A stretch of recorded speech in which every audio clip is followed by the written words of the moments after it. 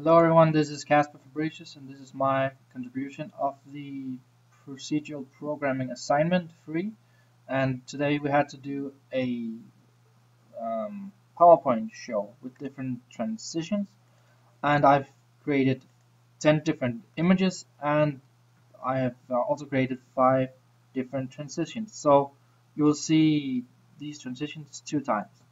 But first of all, I'm just going to show you how the actual program looks when it's run, and then I'll explain you about the coding. So enjoy.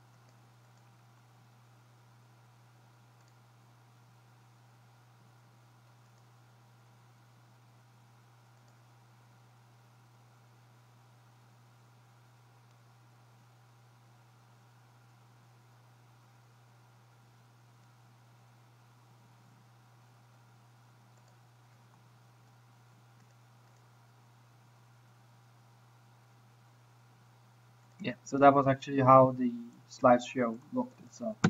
So let's go into the coding itself. Um, let's see, first of all, let's take this tab first, where we are creating a class called the test app. And here we are pretty much, for this part, we are only using these three.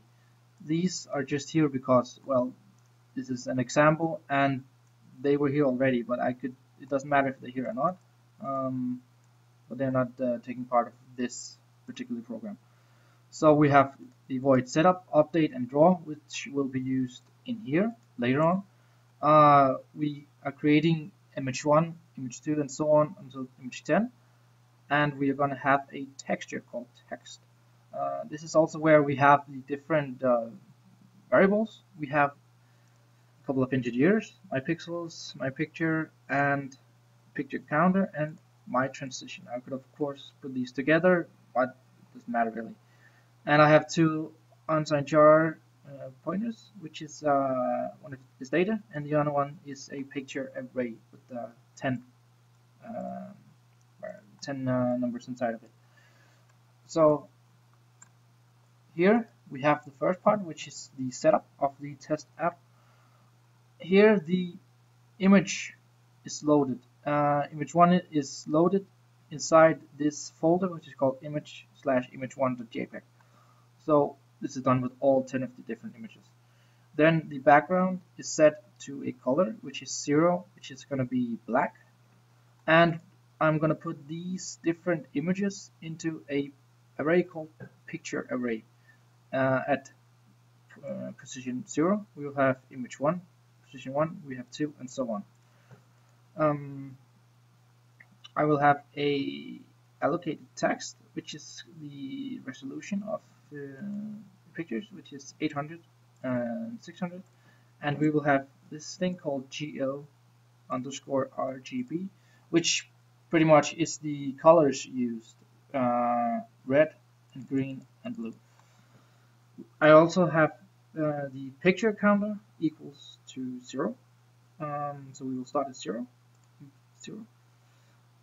Let's see, we have the max pixel, which is the height and the width of the pictures, times the free, which is the red and green and blue pixels we'll get. I also have a fading here, which is used for fading in and out. And my picture is equal to 0. It's used for changing the pictures later on. And I have a transition, my transition, which is also equal to 0, which is valued just used for various assignments later on as well. And of course, I have a data, which is a new unsigned character of the amount of pixels we have here. So that is basically the setup. Now it's the update itself, the big program itself. First of all, I created an if statement, and this just checks if the picture counter is larger than 300, and if it is that, let's say the 300 is actually seconds, so it's after 3 seconds it will check this, and if it's over 300, then it will do these things. It will add one number, just add 1 to my picture. It will reset transition, picture counter, and alpha to 0. So it's just resetting the pictures. Under here we have a switch, which is the switch of my picture modulus 10. My picture here. And so this actually takes the numbers from 0 to 9 and uses its inside of the switch into the different cases. And first of all, we have case 0, which is the alpha case, which basically changes the value of the current picture and kind of fades it out, so the next picture in the background can be seen. And this is done by using a for loop where we have integer I equal to 0, and I has to be lower than the max pixels, and it's incremented by 1 every time. Then we take the data of I and we equals it into the picture array of my picture plus 1, so that is the new picture that we will have, modulus 10 and of I, and we will just time it by the alpha, which is used below, and we will add the picture array of my picture. This is not the plus 1 picture, so it's not the new picture, but it is the old picture, and we will times it by 0.1 minus alpha. And below, as you can see, we have the alpha, which has to be below 0.11, and when it is that, it will just keep adding 0.01 to the alpha value. So basically, this value here, it will increase, and this will decrease. So you will see this picture after 3 seconds, and this will be gone in 3 seconds, and it will break the case. We also have the case 1, which is the downward scroll.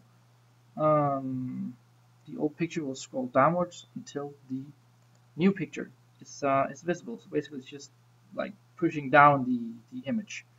And for doing this, we have an asset folder. We have this one.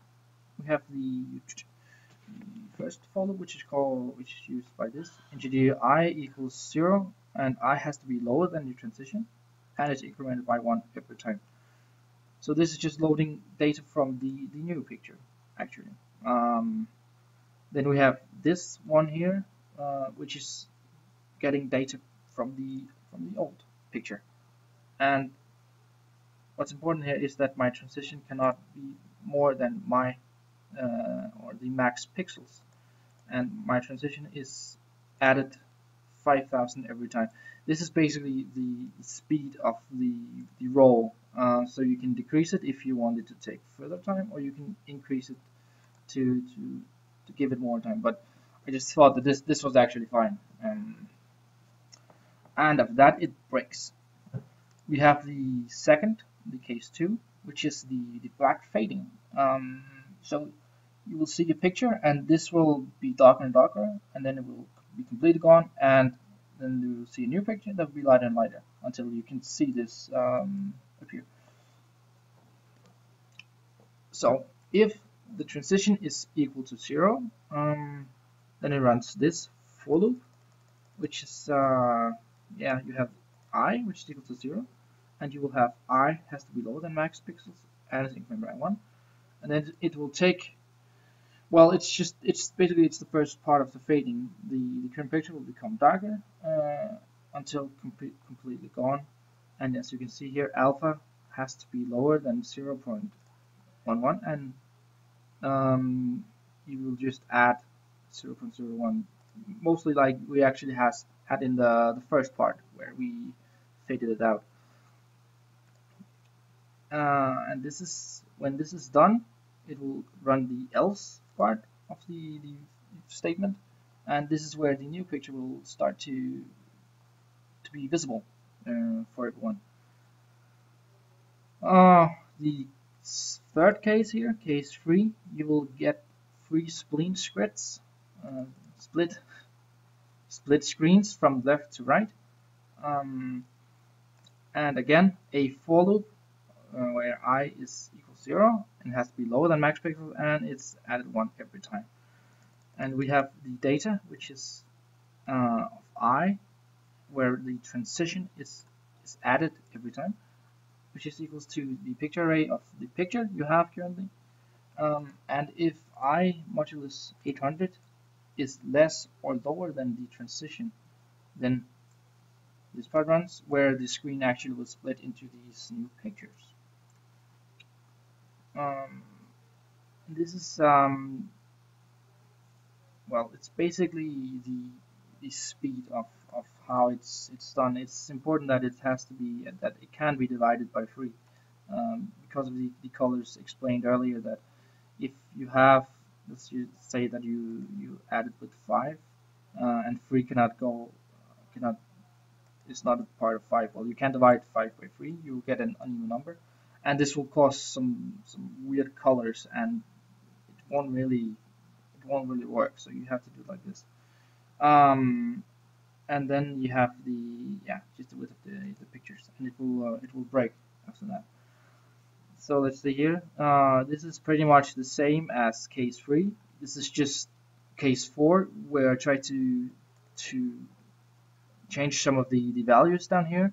And when I got 550, I actually got a pretty cool transition, if you ask me.